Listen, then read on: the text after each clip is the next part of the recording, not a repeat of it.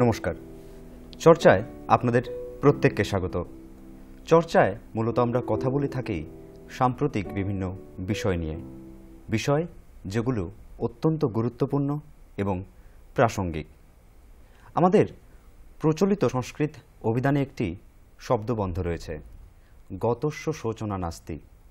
এবার এই শব্দবন্ধটিকে যদি আমরা থিসিস, অ্যান্টিথিসিস এবং সিনথেসিসের আলোকে আলোকিত করি এবং ক্যালাইডোস্কোপের মধ্যে দিয়ে দেখার চেষ্টা করি, তাহলে দেখব সভ্যতা এবং সমাজের বিবর্তনে আমরা আমাদের পুরনো বিভিন্ন জিনিসকেই ফেলে চলে এসেছি এবং নতুনকে গ্রহণ করেছি।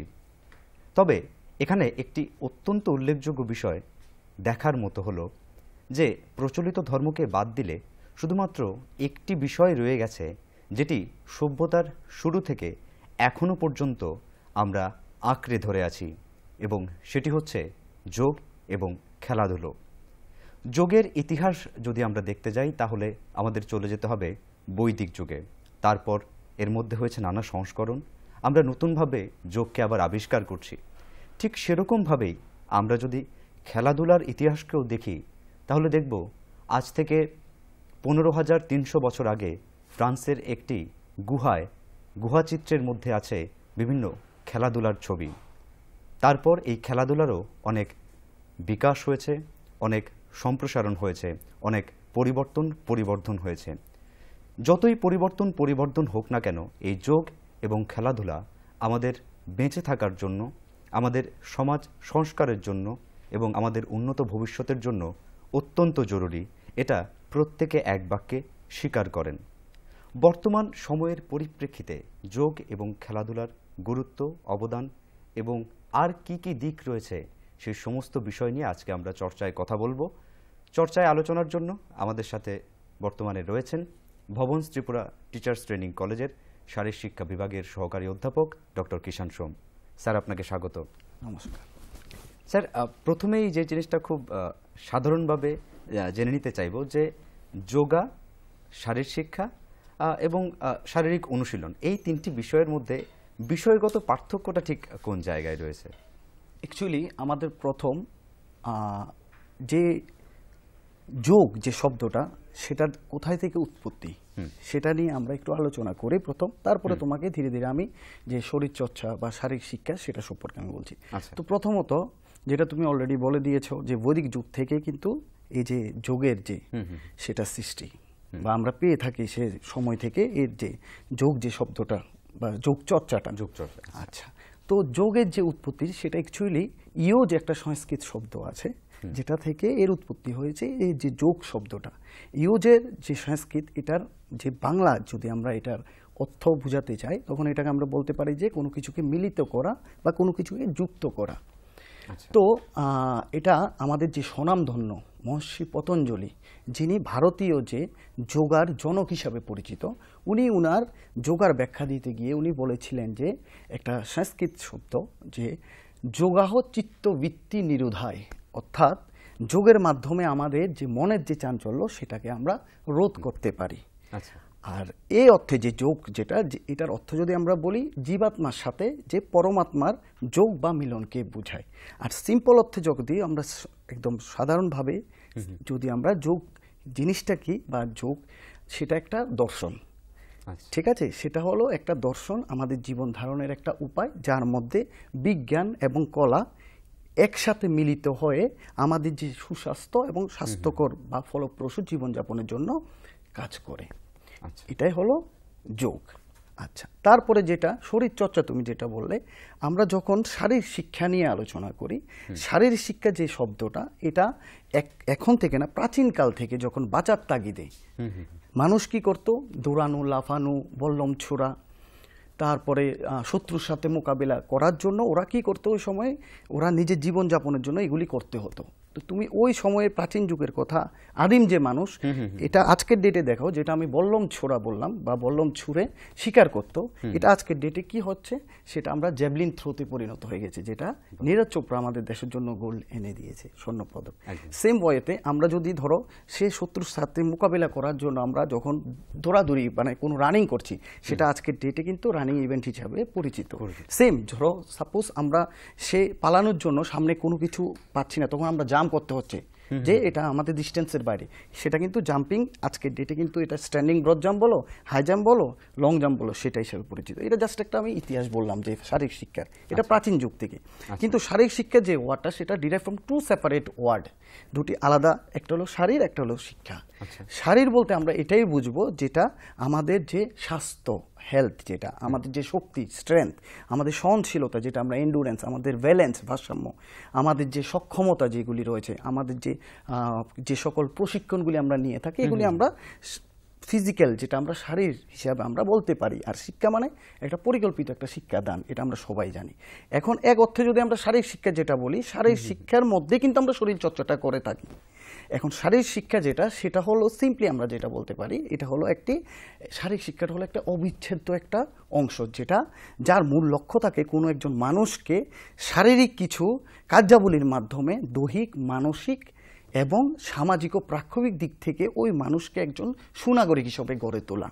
সিম্পলি যদি আরেকটা ওয়ার্ড আমরা বলি, সেটা হলো ওদের যে মেন লক্ষ্য, যেটা নিয়ে আমরা শারীরিক শিক্ষা কাজ করি, সেটা হলো আমাদের হোল রাউন্ড ডেভেলপমেন্ট, সর্বাঙ্গীন বিকাশ। আর যখন আমরা এটাকে বলি যে physical education is the best or big source of motivation, and motivation leads to the destination.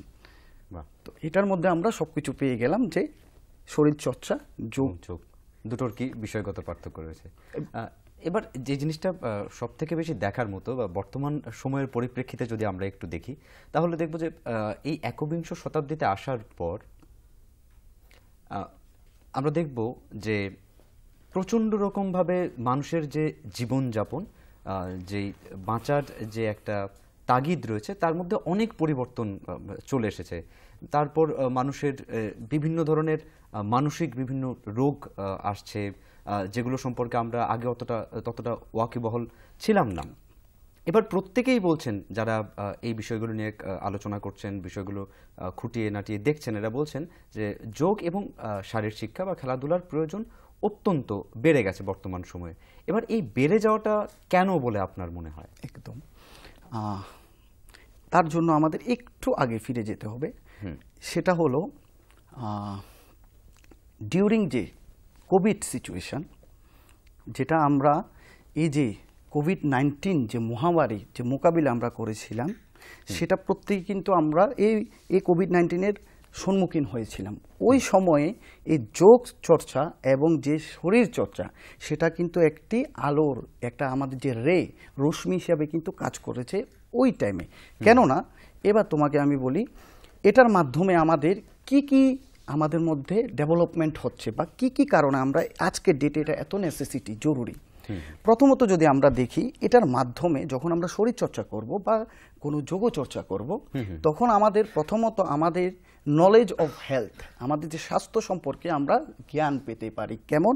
যেমন ধরো আমার যে বডির যে টাইপটা কেমন, আমার কোনো স্পোর্টসারাল কোনো বিকৃতি, ডিফরমেটিস আছে কি না, আমার মধ্যে আমার যে ব্যালেন্স, যে নিউট্রিশন, যে ডায়েটটা, সেটা কেমন হবে, এগুলি কিন্তু আমরা এই হেলথের মাধ্যমে, নলেজ অফ, যখন আমার জ্ঞান থাকবে স্বাস্থ্য সম্পর্কে, তখনই তো আমরা এই জিনিসগুলি সম্পর্কে আমরা সচেতন হতে পারি।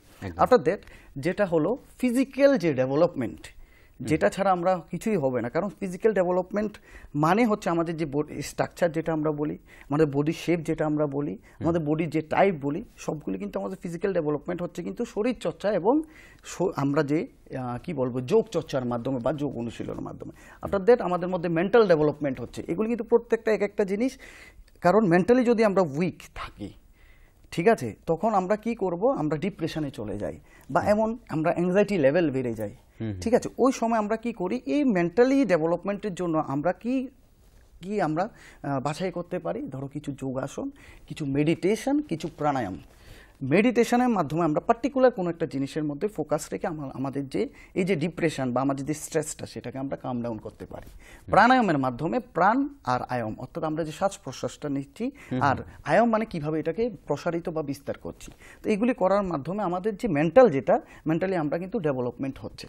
তারপরে যেটা সোশ্যাল ডেভেলপমেন্টটা কি দেখবে এই কোভিড টাইমে অনেক জায়গায় আমরা দেখতে পেয়েছি ছোটদের নিয়ে চিলড্রেন্স, ওদেরকে নিয়ে বাড়ির যারা গাইডিয়ান ওরা খুব চিন্তিত কিভাবে ওদের আমরা এই বেরোতে দিলে তো ওদের যদি এমন আক্রান্ত হয় বা কোভিডের টাইমে তো সবাই, তো ওই টাইমে যে সোশ্যাল যেটা অ্যাডজাস্টমেন্ট বা সোশ্যাল আমি নিজেকে কিভাবে কন্ট্রোল করা, সেটা কিন্তু সোশ্যাল ডেভেলপমেন্টের মাধ্যমে, অর্থাৎ আমরা যখন এই যে চর্চাগুলি করব বা কিছু একটা অ্যাক্টিভিটি করব বা ধরো একটা গ্রুপ হিসাবে যখন কাজ করব তখন আমার মধ্যে কিন্তু একটা অ্যাডজাস্টমেন্ট তৈরি হয়।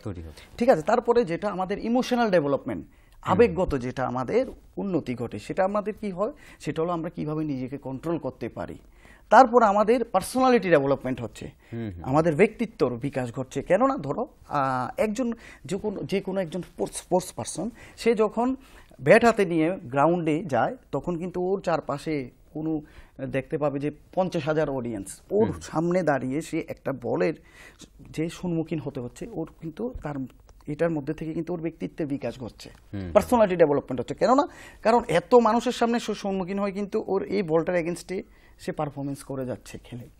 ঠিক আছে, তারপর আমরা কি বলতে পারি development of our motor ability, motor skill বলতে কি, এই যে আমরা ওয়াকিং, জাম্পিং, ঠিক আছে, তারপর আমরা যে থ্রোয়িং, এগুলি আমাদের মোটর যে স্কিলগুলি। আর মোটর এবিলিটি যেমন এই যে আমাদের যে স্ট্রেংথ, একটা মানুষের যদি স্ট্রেংথ না থাকে সে দাঁড়াতে পারবে না। এখন সে দাঁড়িয়ে আছে, ওর কোঅর্ডিনেশনের দরকার, না হলে সে ঠিকভাবে দাঁড়াতে পারবে না। এবার দাঁড়ানোর জন্য ব্যালেন্সেরও প্রয়োজন, তার সাথে ওর এন্ডুরেন্স থাকতে লাগবে, সহনশীলতা থাকতে লাগবে যে আমি দাঁড়িয়ে থাকা।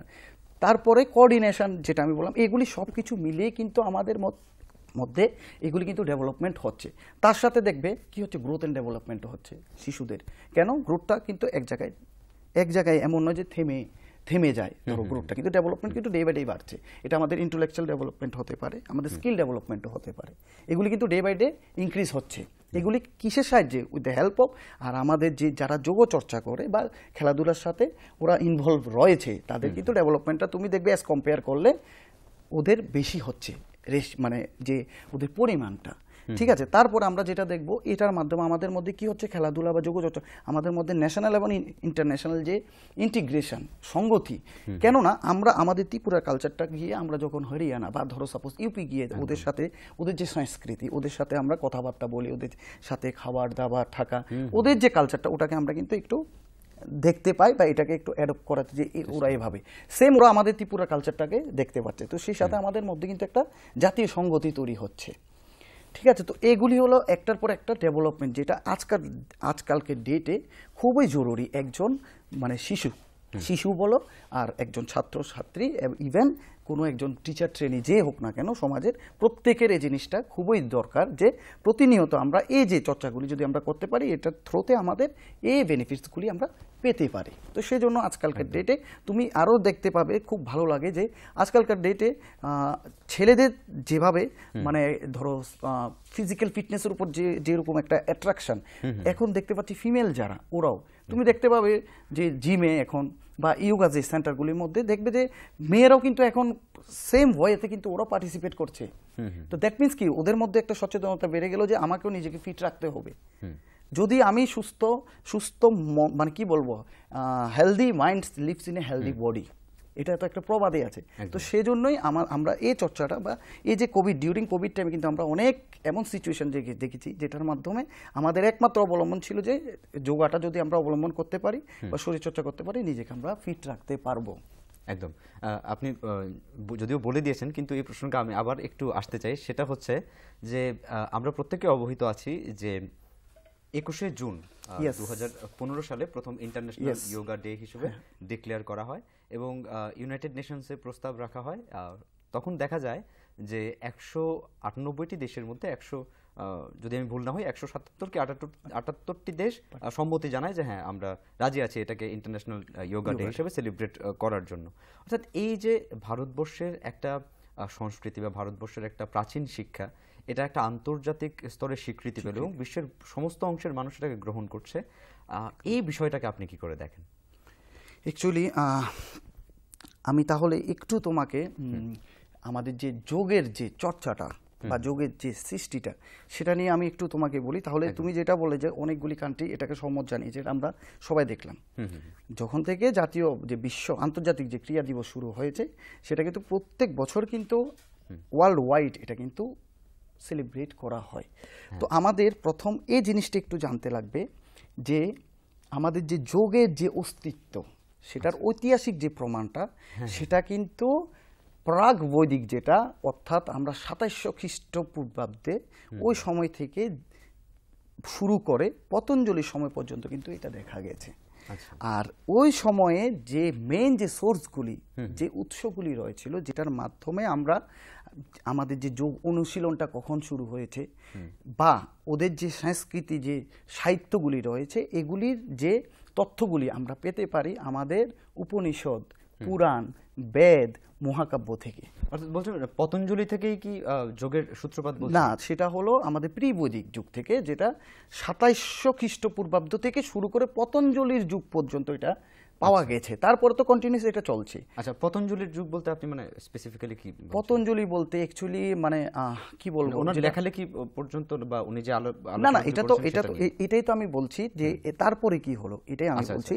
তারপরে কি হয়েছে, এই যে হাজার হাজার বছর আগের, কিন্তু এটা একটা যোগ যে বিজ্ঞানটা, এটা হাজার হাজার বছর আগের একটা চর্চা।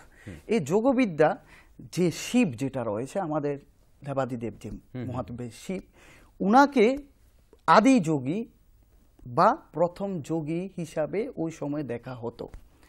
আর উনি কি করেছিলেন, এই হাজার হাজার বছর আগে হিমালয়ের যে ক্রান্তি সরোবর যে হ্রদটা আছে, ওই হ্রদের তীরে উনার যে বিশেষ যে উনার যে জ্ঞানটা রয়েছিল, সেই জ্ঞানটা সপ্তরথীদের মধ্যে সেটা উনি বিতরণ করেছিলেন বা ঢেলে দিয়েছিলেন। আর ওই যে সপ্তরথী যারা ঋষি মহাঋষিরা ছিলেন, ওরা কি করেছেন, পরবর্তীতে এই শক্তিশালী যে যোগবিদ্যাটা, সেটা এশিয়া থেকে শুরু করে ধীরে ধীরে পুরো বিশ্বে সেটাকে প্রসারিত করেছেন। একদম খুব দারুণ লাগলো এই বিষয়টি আপনি আপনার সামনে তুলে ধরলেন। এবার স্যার যেটি একটু বিষয়গত দিকে আসি, যেটি হচ্ছে যে আপনি বহু বছর ধরে অধ্যাপনা করছেন এবং আপনি সাধারণ ছাত্রছাত্রীদের নয়, আপনি তাদেরকেই শিক্ষিত করে তুলছেন যারা ছাত্রছাত্রীদের শিক্ষাদান করে, অর্থাৎ শিক্ষকদের আপনি পাঠদান করেন। এবার এই যোগ এবং খেলাধুলার যে প্রভাব, সেটা শিক্ষকদের উপর বা তাদের মনস্তত্ত্বে কতটা পড়ে, বা আপনার কি অভিজ্ঞতা এই বিষয়ে যদি একটু বলেন। আচ্ছা, দেখো অ্যাকচুয়ালি আমরা যদি বলি যে, যেহেতু তুমি টিচার ট্রেনির কথা বলছো, তাহলে আমি টিচার ট্রেনি যাদের, তাদেরকে নিয়ে একটু বলি। ওরা প্রতিনিয়ত মানে প্রত্যেক দিন ওদের 6 থেকে 7টা ক্লাস, ঠিক আছে? তো অনবরত যখন ওই ছাত্রছাত্রীরা ক্লাসগুলি করতে থাকে, তাদের মধ্যে একটা ফেটিকনেস, একটা অবসাদ বা একটা ক্লান্তিবোধ দেখা দেয়। আচ্ছা, তো এই ক্লান্তিবোধ যখন দেখা দেয়, সেটা মানে তুমি যেহেতু প্রভাবের কথাটা বলছো, এটা মানে আমার ভিউতে যেটা আমি পরিলক্ষিত বা আমি দেখি, সেটাই আমি বলছি। ওই সময় যদি এই যে লাগাতার যে 5, 6, 7টা ক্লাস থাকে, এর মধ্যে যদি আমরা একটা বা দুটো শারীরিক শিক্ষার ক্লাস দিয়ে মানে আমাদের দেওয়া হয়, বা এগুলি প্রত্যেকটা বিদ্যালয়ে বা মহাবিদ্যালয়ে যদি এগুলি দেওয়া হয়ে থাকে, ওই ক্ষেত্রে আমরা দেখতে পারি যারা এই যে টিচার ট্রেনি রয়েছে, তারা ওই সময় যে ফেটিকনেস বা অবসাদ বা ক্লান্তিবোধটা ছিল, ওরা কিছু বিনোদনমূলক বা কিছু যোগ চর্চার মাধ্যমে বা যোগ আসনের মাধ্যমে সেগুলি ওদের যে ক্লান্তিবোধটা সেটাকে ওরা কিন্তু আরাম মানে ধীরে ধীরে সেগুলিকে মানে কি বলবো মানে পরিলক্ষিত আর করা যায় না আর কি। মানে অনবরত যখন সেগুলি ক্লাস চলতে থাকে, এটা একটা প্রবাদ বলতে মানে একটা কথাই আছে যে আমরা কিন্তু আমাদের যে অ্যাটেনশন বা মনোযোগটা, এটা কিন্তু অনবরত আমরা ধরে রাখতে পারি না একটা টাইম অবধি। তো সেক্ষেত্রে যদি ওই সময় যদি তাদেরকে একটু আমরা এই স্পোর্টস অ্যাক্টিভিটি বা কিছু যোগচর্চার মাধ্যমে ওদের কিছু আমরা অ্যাক্টিভিটি ক্রিয়াকলাপে ওদের কি বলবো ওদের মানে অ্যাটাচ করতে পারি, সেক্ষেত্রে ওদের মধ্যে কি হয়, ওদের মধ্যে যে ক্লান্তিবোধ বা ওদের যে আগের যে বোরিংনেসটা, সেটা সেরে ওদের মধ্যে বুস্ট আপ হয়ে যায়। তো বুস্ট আপ হওয়ার কারণে আমরা কি দেখতে পাই, ওদের মধ্যে একটা ধনাত্মক প্রভাব, যেটা পরবর্তীতে ওদের দেখা যায় যে না, ওরা একদম রিল্যাক্স মুডে বাকি যে কাজগুলি সেগুলি করতে সক্ষম হয়।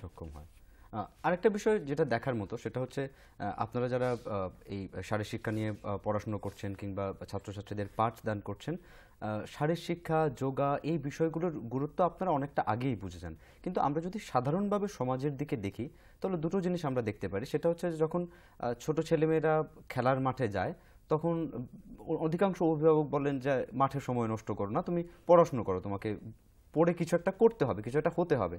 আর দ্বিতীয়, যোগার ক্ষেত্রে দেখা যায় যতক্ষণ না আমরা অসুস্থ হচ্ছি ততক্ষণ আমরা যোগের দিকে যাচ্ছি না। তারপর এই বিষয়টা আপনি কি করে দেখেন? আচ্ছা, তো আমি অ্যাকচুয়ালি একটা মানে তোমাকে সিম্পলি এটাই বলি যে আমাদের যে ধরো শিশুদের বা শিক্ষার্থীদের যে মান উন্নয়নে, ঠিক আছে, মানে যোগার যে কি প্রভাব বা ওর যে কি ইম্পর্টেন্স, গুরুত্ব রয়েছে, তো সেম তুমি যেটা আমাকে বলে সেক্ষেত্রে আমি একটা কথাই বলি। আমাদের যে মানে আধুনিক যে যে সমাজটা রয়েছে বা দৈনন্দিন জীবনে কিন্তু যোগ চর্চা বা এই শারীরিক শিক্ষার কিন্তু গুরুত্ব অপরিসীম। কেননা এই যে আধুনিক যে শিক্ষা ব্যবস্থার মধ্যে বা এর উপর জোর দেয় অ্যাকচুয়ালি কি প্রযুক্তিগত এবং বিজ্ঞান বা প্রযুক্তিগত যে বিষয়গুলি সেগুলি। তো এটার মধ্যে কি থাকে, প্রযুক্তি এবং বিজ্ঞানগত, এটার মধ্যে উপাদানগত কিছু উন্নতি আমরা দেখতে পাই, সাধিত হচ্ছে। কিন্তু সেক্ষেত্রে দেখা যায় যে আমাদের মধ্যে যে নৈতিক এবং আধ্যাত্মিক যে একটা মূল্যবোধ সেটা কিন্তু উপেক্ষিত হচ্ছে। তো আমাদের প্রথম যেটা লক্ষ্য সেটা হলো যোগ চর্চা বা আমাদের যে শারীরিক শিক্ষার মাধ্যমে একজন ছাত্রছাত্রী বা যে শিক্ষার্থীরা রয়েছে সে তার নিজস্ব একটা যে সর্বোচ্চ অপটিমাম যে একটা এইমস বা লক্ষ্য বা গোল থাকে সেই জায়গায় কিন্তু সে পৌঁছাতে পারে, এবং সে সাথে ওর যে একটা আত্মোপলব্ধি করা, সেলফ রিয়েলাইজেশন, সেটা গড়ে তোলার জন্য কিন্তু এটা খুব ভূমিকা পালন করে বিশেষ একটা। আর যেটা তার সাথে কি করতে পারে, যেটা একজন শিশু বলো আর শিক্ষার্থী বলো, ওর যে সুস্বাস্থ্যের অধিকারী করার ক্ষেত্রে, ওর মধ্যে যে স্বাস্থ্যকর যে জীবনযাপন সেটার ক্ষেত্রে, ওর মধ্যে যে ইমোশনাল আবেগগত যে একটা স্টেবিলিটি, একটা স্থিতিশীলতা সেটা তৈরি করতে পারে। তার সাথে আমাদের যে মূল্যবোধ যেটা আছে সেটাকে সে জাগ্রত করতে পারে। তার সাথে আমাদের যে মস্তিষ্কের যে ভারসাম্য সেটা বজায় রাখতে পারে। আমাদের যে তীক্ষ্ণ যে মানে আমাদের যে চিন্তাধারা যেটা রয়েছে সেটাকে উচ্চ স্তর পর্যন্ত পৌঁছাতে পারে। আমাদের যে ব্যক্তিত্ব সেটার বিকাশ ঘটাতে পারে। তার সাথে আমাদের যে ইন্দ্রিয়গুলি রয়েছে সেগুলিরও উন্নতি ঘটায়। সাথে যেটা আমাদের কি বলবো, আমাদের যে মূল্যবোধ বা আমার যে অন্তর্নিহিত ভিতরে যে ইনার পাওয়ার, অন্তর্নিহিত যে শক্তিটা সেটাকে কিন্তু আমরা ধীরে ধীরে জাগ্রত করতে পারি। যেটা সেটা আমাদের আত্মোপলব্ধি। এগুলি আমরা সবগুলি কিন্তু এই যে যোগ চর্চা বলো আর শারীরিক শিক্ষার মাধ্যমে কিন্তু শিক্ষাগত দিক থেকে কিন্তু মানোন্নয়নের ক্ষেত্রে এটা বিশেষ ভূমিকা পালন করে থাকে। এবং মানে অভিভাবকদের উচিত এই বিষয়গুলি নিয়ে ওরা অ্যাটলিস্ট ওই বিষয়ের প্রতি একটু যাতে মানে চোখ রাখে, একটু গুরুত্ব দিয়ে ভাবেন। তো দেখা যায় যে যারাই এই শারীরিক শিক্ষা বলুন, যোগা বলুন, এই বিষয়গুলো নিয়ে কথা বলে তখন একটা প্রশ্ন ওরা অনেকেই ছুড়ে দেয় যে খেলাধুলা করে কি হবে। তা একটা তো প্রচলিত রাস্তা আছে যে তুমি খেলে কোনো একটা পদক পাবে, তারপর তুমি সেখান থেকে যদি কোনো কিছু পয়সা টয়সা পাও অথবা একটা সরকারি চাকরি যদি তুমি পাও, এটা একটা প্রচলিত ধারণা আছে। এর বাইরে শারীরিক শিক্ষাকে নিয়ে, খেলাধুলাকে নিয়ে কেরিয়ার করার কি কোনো অপরচুনিটি রয়েছে? অবশ্যই। যদি আমরা পেশাগত দিক থেকে শারীরিক শিক্ষাটাকে আমরা চুজ করি এজ এ কেরিয়ার, যেটা আমরা তুমি বলে পেশাগত দিক থেকে, এটার অনেক রকমের সুযোগ সুবিধা রয়েছে যেগুলি সম্পর্কে অনেকে অবগত না। আচ্ছা, এই সম্পর্কে অনেকে মনে করে যে কি করে ছেলে খেলে, না সেটা তো ঠিক আছে, খেলে তো সবাই, তাছাড়া কি করে? আচ্ছা, এটা একটা কথাই আছে, ছেলে খেলে আর কি করে। অ্যাকচুয়ালি একটা কথা বলি, তারপর আমি ফিরে আসছি সুযোগটার কথা। রবীন্দ্র জাদেজা, মিল্খা সিং, মানে রিনাউন দুইজন বা লেজেন্ড যাদের আমরা বলি পার্সোনালিটি। তো এমন দিন ছিল যে রবীন্দ্র জাদেজার হাতে 10 টাকাও ছিল না। ওর মা একটা নার্স ছিল, কন্ট্রাকচুয়াল, আর ওর বাবা একটা শোরুমে অ্যাটেন্ডেন্ট হিসাবে কাজ করতো। ওর যে ফিসটা সে ভরার টাকাও ছিল না। কিন্তু আজকের ডেটে সে রবীন্দ্রনাথ জাদেজা নিজের যে প্যাশন্স, নিজের যে ডিসিপ্লিন, ডেডিকেশনটাকে ধরে রেখে আজকে এমন জায়গায় পৌঁছালো যে আজকে ওকে পুরো ওয়ার্ল্ডে সবাই চিনে। একমাত্র এটা ওর পারফরমেন্স ভালো আছে দেখে এটার মধ্যে কিন্তু কোনো না ফিজিক্স বলো না কেমিস্ট্রি বলো, এখানে কিন্তু অন্য কোনো সাবজেক্ট কাজ করেনি। ওর কি কাজ করেছে? ওর ফিজিক্যাল এডুকেশন কাজ করেছে, সাথে ওর যে পারফরমেন্স, ওর স্কিল, ওর টেকনিক কাজ করেছে, যে জন্য আজকে সে এই জায়গায় পৌঁছেছে। এখন প্রথমত আমরা যদি বলি শারীরিক শিক্ষা নিয়ে পেশাগত দিক থেকে আমরা কি করতে পারি, আমি তোমাকে, কারণ মানে কি বলবো, খুব দ্রুতই বলছি কারণ একটার পর একটা আমি বলেই যাচ্ছি। প্রথম ধরো সাপোজ পিইটি মানে ফিজিক্যাল এডুকেশন টিচার, এটার মধ্যে টিজিটি হতে পারবে, train graduate teacher, PGT post graduate teacher. এগুলি প্রত্যেকটা কেন্দ্রীয় বিদ্যালয়, নবোদয় যেগুলি জেএনবি আমরা বলে থাকি, সাথে সিবিএসসি এফিলিয়েটেড যত স্কুল আছে সেটা প্রত্যেকটা স্কুলের মধ্যে কিন্তু এগুলি সাবজেক্ট টিচার হিসাবে ওরা টিজিটি এবং পিজিটি হিসাবে ওরা জয়েন করতে পারে। ঠিক আছে, তারপরে খুব মানে কি বলবো, আজকে থেকে 3 বছর আগে সবচেয়ে ভালো জিনিস যেটা সিবিএসসি থেকে যখন কিরণ রিজিজু স্পোর্টস মিনিস্টার ছিলেন ভারতবর্ষে, উনি ওই সময় সিবিএসসি একটা ডিসিশন নিয়েছিলেন কি, এটা হলো physical education also integral part of others যে সাবজেক্টগুলি। এটা যদি আমরা ন্যাপ নিয়ে কথা বলি তখন আমি আবার এক্সপ্লেন করব। তো সেক্ষেত্রে কি হয়েছে যে বাকি যে সাবজেক্টগুলি রয়েছে, কারিকুলার সাবজেক্ট যেগুলি, কারিকুলার যে অ্যাক্টিভিটির সাথে কো কারিকুলার অ্যাক্টিভিটি বা এক্সট্রা কো কারিকুলার, এটাকে এখন কোনো ডিভাইডেশন না রেখে সমানভাবে করে দিয়েছে, যাতে করে এটার মধ্যে অন্যান্য সাবজেক্টের মতন ফিজিক্স বলো, ম্যাথ বলো, এদের মতন ফিজিক্যাল এডুকেশন 11-12 সাবজেক্ট হিসাবে ওরা চুজ করতে পারবে। এটার মাধ্যমে ওরা কিন্তু ক্যারিয়ার একটা অপরচুনিটি রয়েছে, ফার্দার সে স্টাডি করতে পারবে আফটার 12। আচ্ছা, পিইটি বললাম, পিইটির পরে তুমি চাইলে professor, associate professor, assistant professor হতে পারবে বিশ্ববিদ্যালয় এবং মহাবিদ্যালয়গুলির মধ্যে। সাথে তোমার নেট বা পিএইচডি এটা তো লাগে, কিন্তু এটা তো ক্যারিয়ার অপরচুনিটি, সুযোগ। যারা যারা আজকে আমরাও কখনো হয়তো যখন খেলাধুলায় যুক্ত ছিলাম তখন আমরাও ভাবিনি যে আজকে হয়তো আমরাও আজকে এসে বা আমরা আজকে এই জায়গায় পৌঁছাবো, কিন্তু আমাদের একটা ডেডিকেশন ছিল যে কিছু একটা করতে লাগবে। তারপরে যেটা ছিল আমাদের স্পোর্টস অফিসার, স্পোর্টস অফিসারের মধ্যে এগুলি কিন্তু স্কোপগুলি, স্পোর্টস অফিসারের মধ্যে এসডিএসও আর ডিএসও। এসডিএসও মানে sub divisional sports officer, district sports officer, এগুলি রিটেন এবং ভাইবার মাধ্যমে ওরা সিলেক্টেড হতে পারে, ইউথ অ্যান্ড স্পোর্টস অ্যাফেয়ার্সের মাধ্যমে এটা ত্রিপুরাতে রিক্রুটমেন্ট হয়। তারপরে যেটা আছে অ্যাসিস্ট্যান্ট ডাইরেক্টর হতে পারবে, ডেপুটি ডাইরেক্টর হতে পারবে, even youth and sports অ্যাফেয়ার্সের director পদেও তুমি কিন্তু হতে পারবে। আমাদের স্যার যাদের কাছ থেকে আমরা শিক্ষা নিয়েছি ওরা কিন্তু আজকে ডেপুটি ডাইরেক্টর, কেউ ডাইরেক্টর পদে আছেন। ইভেন অ্যাসিস্ট্যান্ট ডাইরেক্টর কিন্তু যে কোনো এনআইটি বলো, আইআইটি বলো, ইভেন সেন্ট্রাল ইউনিভার্সিটি বলে সেখানেও কিন্তু স্পোর্টস অফিসের সাথে কিন্তু এখন assistant director post, even director পোস্টেও কিন্তু মানে পদ বা এগুলিতে সে জয়েন করতে পারে বা অপরচুনিটি রয়েছে।